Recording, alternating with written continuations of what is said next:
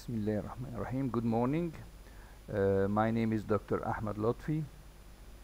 I'm the professor of general surgery and colorectal surgical department.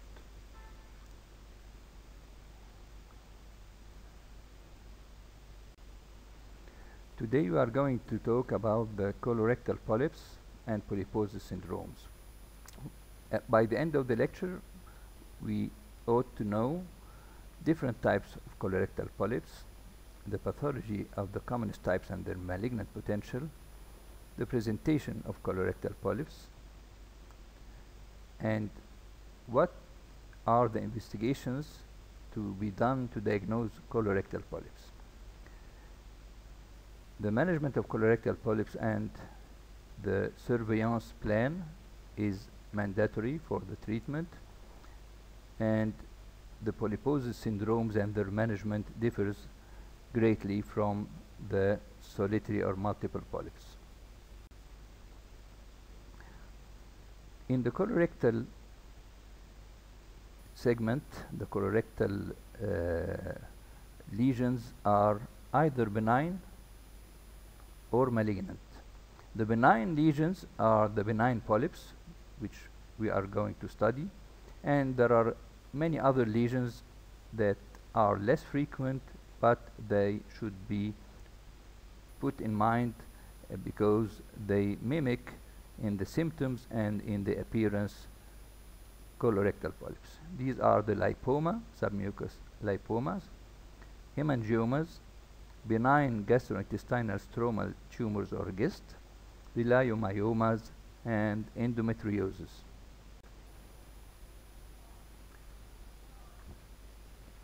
Well, the presentation of colorectal polyps are either silent, or patient may present with bleeding per rectum, either fresh or altered blood, according to the segment where the polyps are present. And if the polyps are pedunculated and are located in the lower third of the rectum, there may be prolapse of the polyp during defecation, especially in babies and infants.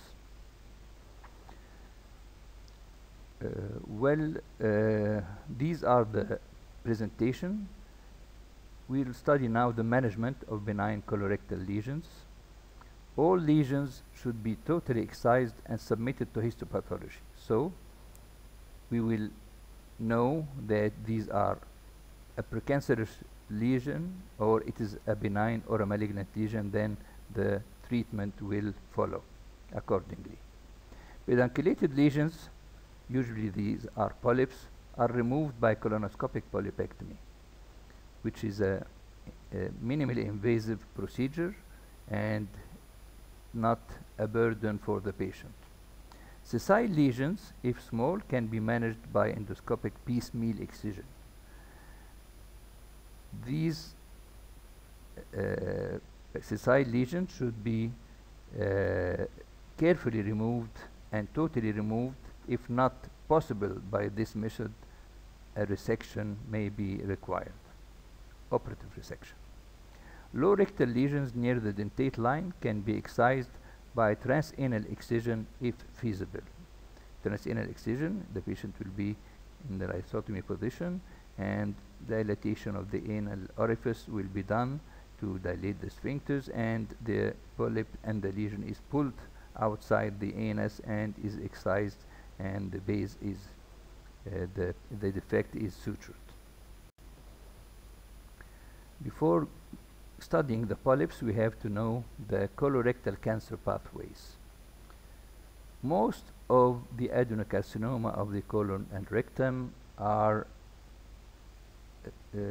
on top of neoplastic polyps or adenomas.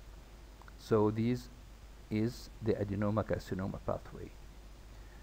The Lynch syndrome, which is a mutation, it is non-polyposis cancer, that cancer carcinoma develop in on top of flat mucosa. This is 3 to 5%, so it is not so common, but it is an important pathway. Recently, there is the serrated pathway. What is the serrated pathway? Which is responsible about third of the cases of carcinoma of the colon and the rectum. It is polyps with a histopathological criteria of serrated surface. So this is also a new pathway known recently. This diagram will show us that all the types of polyps, whether it is solitary, multiple, or it can be in a polyposis syndrome. The commonest and the most serious and most dangerous, because it is a neoplastic and precancerous, is the neoplastic polyps, which are in three types: the tubular adenoma, tubulovillous adenoma, and the villous adenoma. Then the hyperplastic metaplastic polyps. These polyps are very common in elderly people above 50 and 60. Many patients done routine colonoscopy will find small lesions, and when these are removed and histopathological study is done, it is proved to be metaplastic or hyperplastic polyp, which was known that it is not a precancerous lesion. But recently, some of these polyps are having the serrated histopathology and they are precancerous. So this goes with the rule that any lesion found in the colonoscopic examination should be retrieved and removed to be studied histopathologically, because it may be either a neoplastic polyp or a serrated hyperplastic polyp. Another group is the hamartomatous polyps. These hamartomatous polyps are characterized by the abnormal arrangement of the layers of the polyp. You may find in the submucosa, muscularis mucosa, not in the same order, and the arrangement is haphazard and abnormal. The two prototypes of these hamartomatous polyps are the Pearce-Jaeger syndrome and the juvenile polyps. All these polyps, the neoplastic, the hyperplastic, and the hamartomatous polyps, you can find 1, 2, 3, multiple, or you can find hundreds of them in the polyposis syndrome. The same pathology is in the all polyps, and they should be managed accordingly. The last group of polyps are the inflammatory polyps found and seen in the schistosomal polyposis. Patient have schistosomal colitis. In some stages, he will develop inflammatory polyps. This is rare nowadays, but the commonest inflammatory polyps are those seen with inflammatory bowel diseases like Crohn's disease and ulcerative colitis, and these polyps are called pseudopolyps. Pseudopolyps because they are formed by regeneration of the mucosa after the ulceration of the colon, and the healthy mucosa in between the ulcers will regenerate, and they are not true polyps. What is the serrated polyps recently discovered? These are three types, and they are responsible for most of them are benign.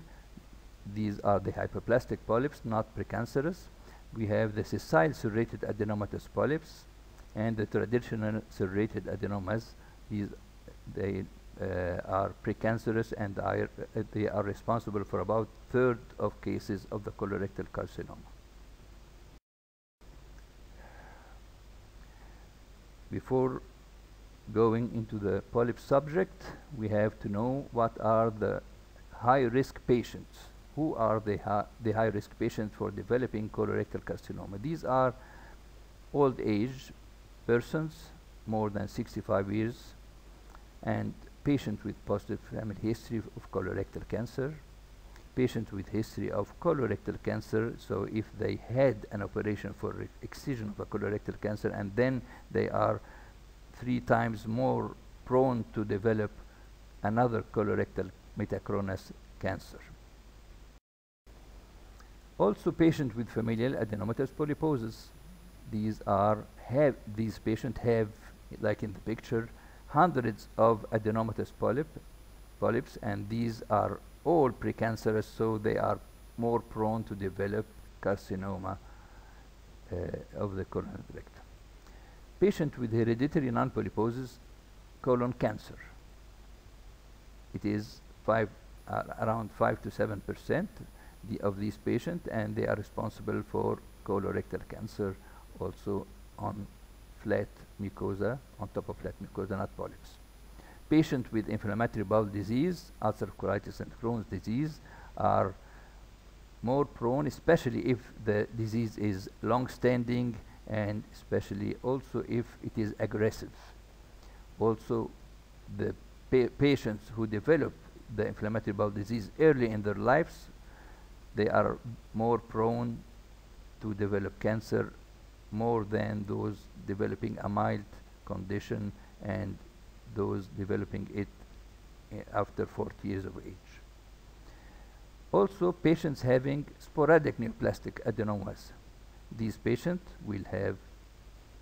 may have cancer more than the normal population. We come now to the neoplastic polyps. These are the adenomas.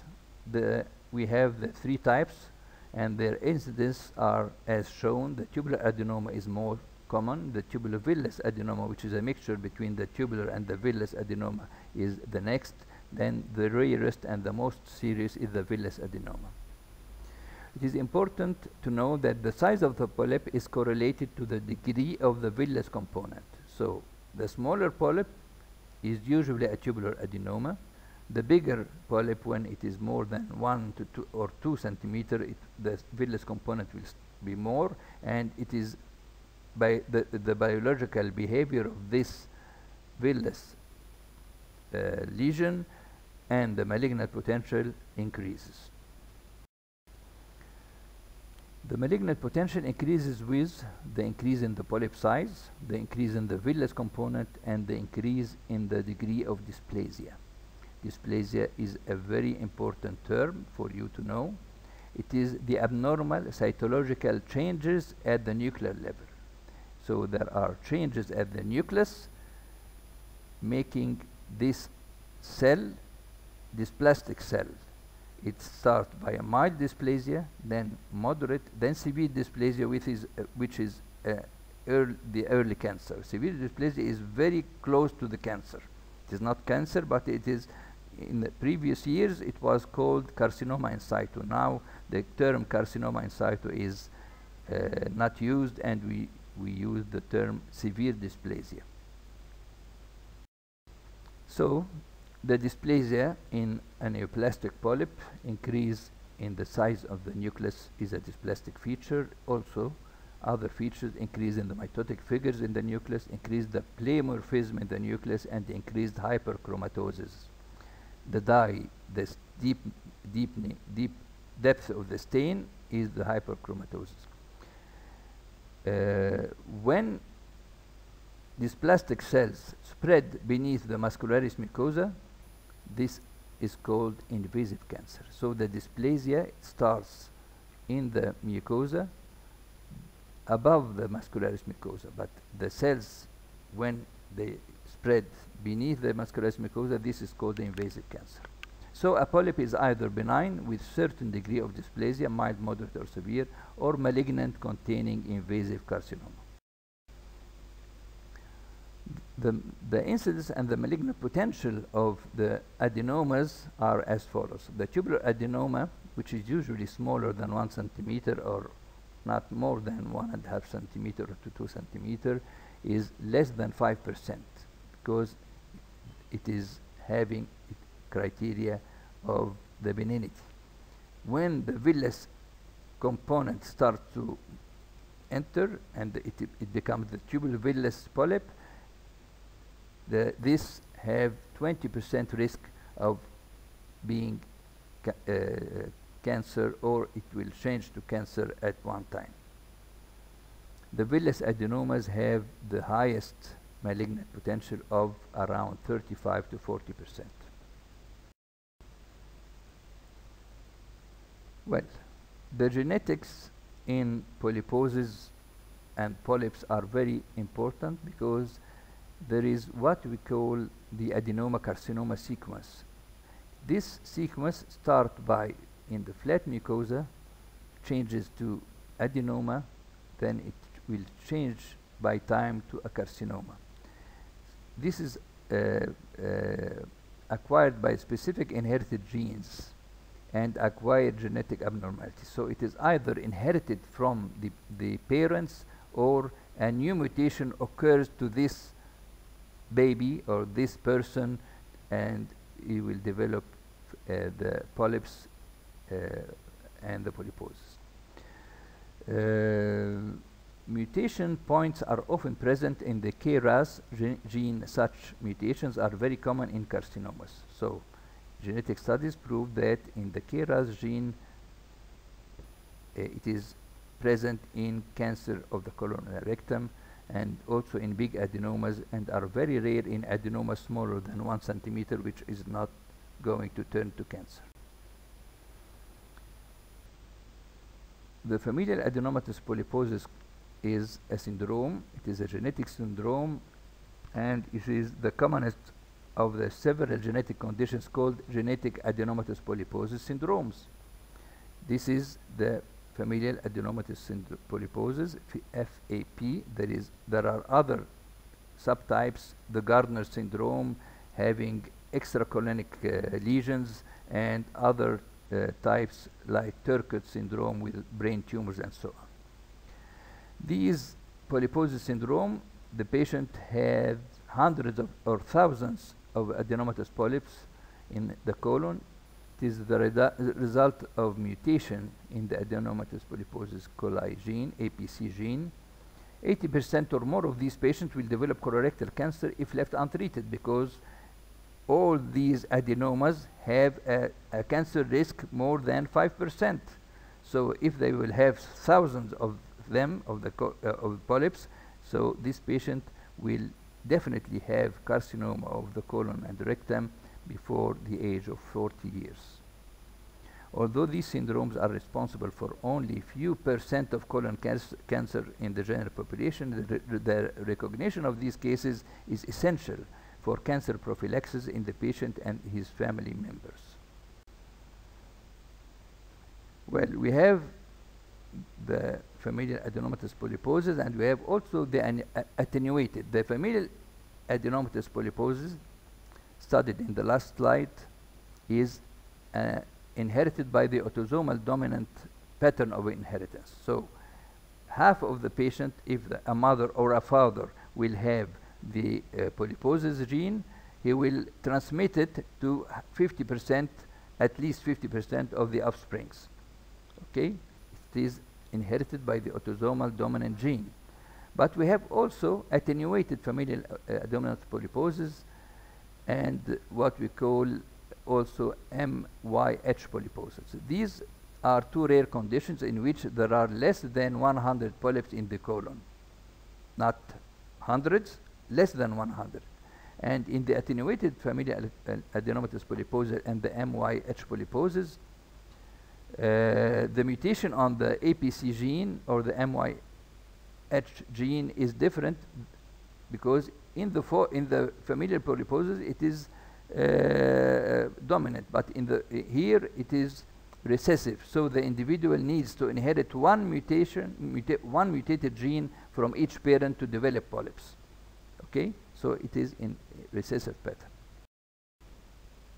Please note that in the book of the surgical department, our book, if you have it, page 160, you will find in the second paragraph number B, because it is subtype of the famous polyposis syndrome.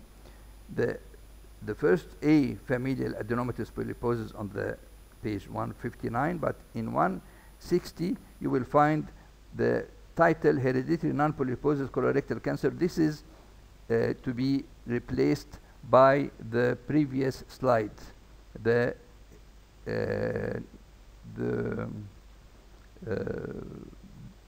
yes, so you please write, instead of B, hereditary non-polyposis colorectal cancer, you will write the previous slide. Okay, so it will be corrected, and in the next publication we will correct it for you. Now we have the adenoma carcinoma sequence. The evolution of the carcinoma from adenoma, it starts from a normal colonic mucosa, then as a mutation, a new mutation will occur, or a specific inherited gene will change this flat mucosa to mucosal hyperplasia, and this will shift and change to adenoma formation. This adenoma will grow, a villus pattern will occur, and dysplasia will start, mild, moderate, severe. So we will have at the end of this pathway invasive carcinoma. Usually this takes from about 5 to 15 years. So this 5 to 15 years is a very good time for us to study, an important time lapse to study in the surveillance protocols later on.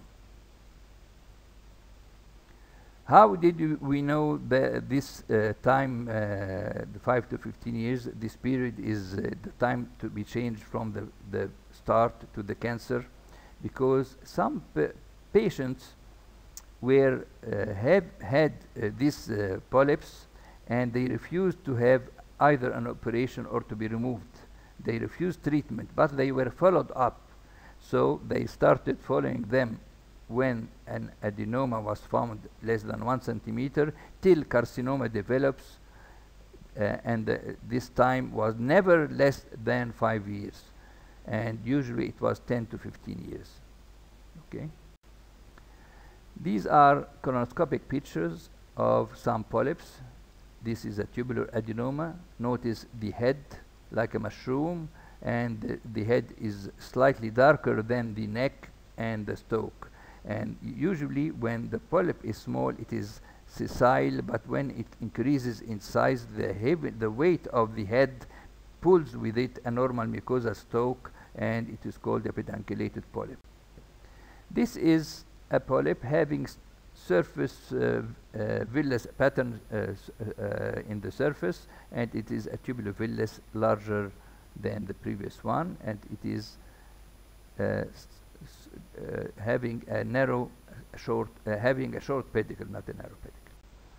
These three pictures show the different types of villus lesions: velvety sessile lesion on the left side, irregular soft lesion, and a very this is in the middle, and on the right side we'll find irregular mucosa, and when it is biopsied, it will show villus pattern.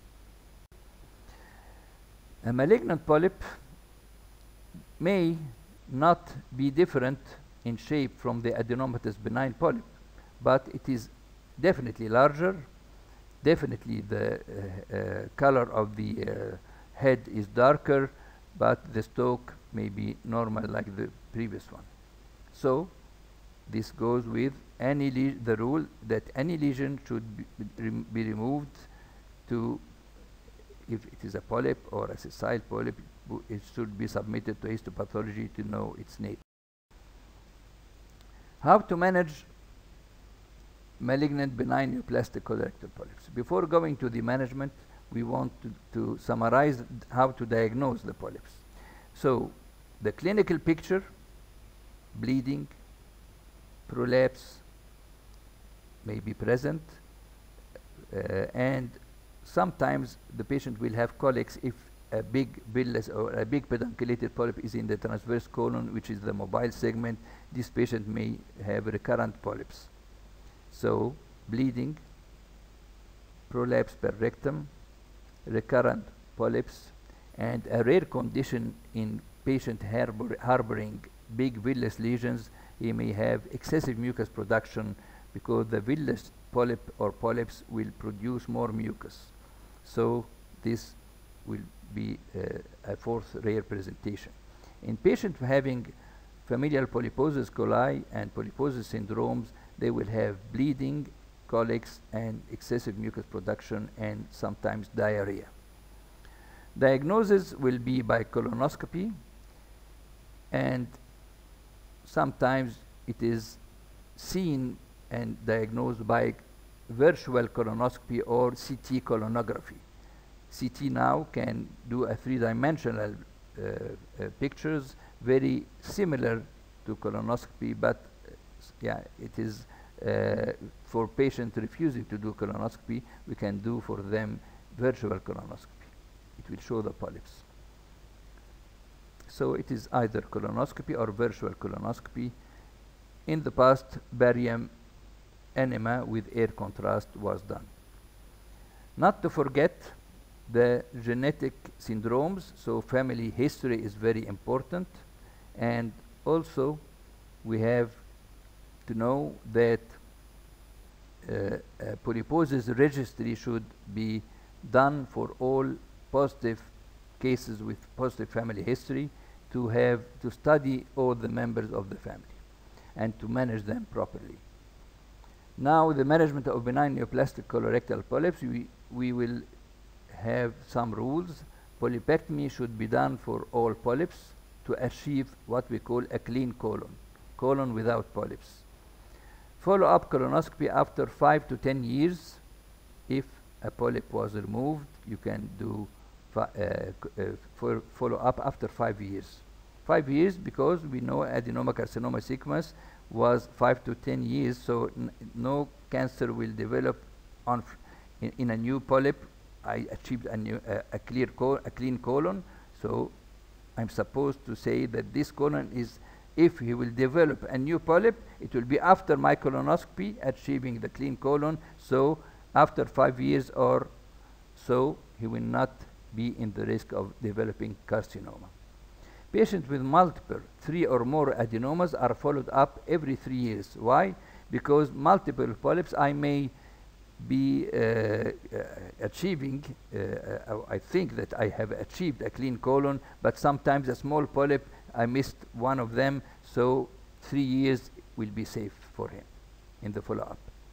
Benign sessile adenomas less than 3 centimeters may be removed by piecemeal polypectomy snaring, as we have seen, but of course the piecemeal will make it for the histopathologist difficult to study if there is dysplasia and the invasiveness of these abnormal cells. So it is done only in elderly people who we don't want to do for them an segmental resection for the polyp.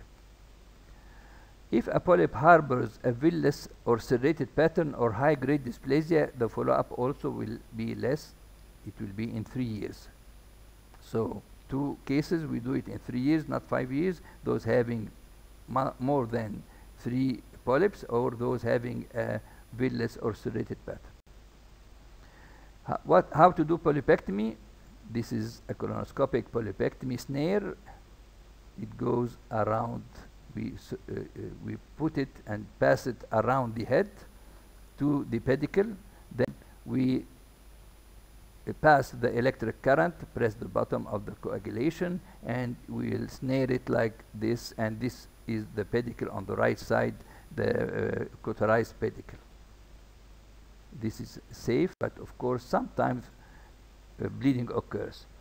In small lesions like that on the left side, we can remove it by a hot biopsy forceps. It is a biopsy forceps, but we can pass an electric current to cauterize it safely. If bleeding occurs after polypectomy, like the right side slide, we can stop it by several maneuvers. We can either, these 3 pictures show the different types of villous lesions, velvety sessile lesion on the left side, irregular soft lesion, and a very this is in the middle, and on that Patient with recurrent multiple adenomas limited to one colonic segment. Every time we find on the sigmoid colon multiple polyps and we remove it, of course, this can have another solution. We can do for them segmental resection because it is easier and safer for them. Patients with familial adenomatous polyposis are treated by total proctocolectomy and the G-pouch anal anastomosis. We remove all the colon harboring mucosa, harboring polyps, so the patient will have no colon, but he will lose the reservoir when we remove the rectum. So we will form a neorectum. A new rectum, we call it a neorectum, by the terminal ileum by stapling a G-pouch, creating a G-pouch. So it will have a capacity larger than the normal bowel, a small bowel, and it will help the patient in having less bowel movements than if we put it straight without the pouch. If we do anastomosis directly between the ileum and the anal canal, it is very difficult for him to live because he will have very frequent bowel motions and diarrhea. But if we construct a neorectum by the G-pouch and we anastomose this pouch to the anal canal, it will be, he will pass 7 to 10 motions per day, which is acceptable for him. Remember that he had either polyposis or ulcer. We do it also in ulcerative colitis, and he has diarrhea. So 7 to 10 times per day for him is acceptable. 9% of polyps harboring invasive cancer will metastasize to regional lymph node. So if you, by histopathology studying the study of the polyps, remove the removed polyp, we will find invasive cancer. We have to know that around 9 to 10% will have a lymph node spread. And the lymphatic involvement increased with some criteria, with poor differentiation of the lesion, of the cancer polyp, malignant polyp. Also, if there is vascular or lymphatic invasion, or if there is invasion below the submucosa, or if there is positive resection margin. So, in malignant colorectal polyps, we have the strategy in management. For a polyp harboring moderately or well-differentiated carcinoma in the absence of vascular invasion, and when clear resection margins are ensured, polypectomy is enough. Okay. Pedunculated malignant polyps with invasion confined to its head only, in the absence of other unfavorable factors mentioned in the last slide, can be treated by polypectomy alone as long as negative margins are obtained. Of course, follow-up should be strict after 1 year, then after 3 years. Other criteria like stalk invasion with favorable histological features. Remember, favorable histological features is very important. So if we have stalk invasions with favorable histological features and clear margins, also polypectomy may be enough. Prior to polypectomy, in all cases, especially suspicious lesions larger than 1.5 centimeter or with certain changes on the surface or a villus pattern, we have to perform tattooing at the pedicle site. Before using the snaring and removing the polyp, you tattoo it. Why do we do tattooing in the pedicle? Because we have two things. Maybe bleeding will occur and we cannot stop the bleeding by the colonoscopic measures, so we will transfer the patient immediately to the OR, the operation, and we will do exploration. If we don't have the tattooing mark for this polyp base, so we will not find exactly where to open the colon and to stop the bleeding. But if we inject Indian ink, which will make the base of the polyp blue from the serosal surface, we will determine exactly what to do and where to open and to stop the bleeding precisely. Also, if the polyp proved to have invasive cancer and it is of unfavorable histological features and the resection is mandatory, so we can do laparoscopic resection after 1 or 2 days of this colonoscopy to remove the colon, colonic segment with the draining lymph node areas to have a good cancer surgery marked planned around the tattooed segment of the polyp. If there is no tattooing mark, we will not be able to know which part to remove. Close surveillance by colonoscopy for all patients with the malignant polyps should be done. Malignant polyp treated by polypectomy, we have the plan now. As I mentioned, 5 years is good for after removal of 1 or 2 polyps, 3 years after removing of multiple polyps, and 3 years, every 3 years after removing the polyps with severe dysplasia. But after 1 year, if you remove a polyp with malignant criteria like we mentioned now. In conclusion, the neoplastic polyps are precancerous and should be removed by polypectomy or resection. Okay? Polypectomy is safe with expert endoscopists in certain criteria. Segmental resection is indicated if the removed polyp harbors invasive cancer. Polypectomy may be enough if invasion is limited to the head or the neck of the polyp. Close colonoscopic surveillance after polypectomy is mandatory, and I told you the surveillance strategy plan. Once diagnosed, a yearly colonoscopy to remove big polyps still in the familial polyposis patient, the familial adenomatous polyposis patient. Once diagnosed, a yearly colonoscopy to remove big polyps till the age of 20 to 25 years or till marriage. So we do yearly colonoscopy after puberty, after 14 years. Then we remove the risky polyps, the suspicious polyps, which are the biggest ones, till marriage or till 25 years of age. The ideal operation is the total proctocolectomy and either pouch anal anastomosis. Usually it is done in 2 stages, and this operation is done for familial polyposis coli and for ulcerative colitis. Upper gastrointestinal endoscopy should be done, and it will determine gastric and duodenal involvement. What are these involvement? Because in certain polyposis cases and syndromes, there is polyps in the stomach, polyps in the duodenum, and polyps in the small intestine. This is very common, and also it is common in Purge-Jaeger syndrome. Screening of the family should be done, and a polyposis registry should include all the information about the families with familial polyposis to put a plan for the treating all the members of the family. Thank you.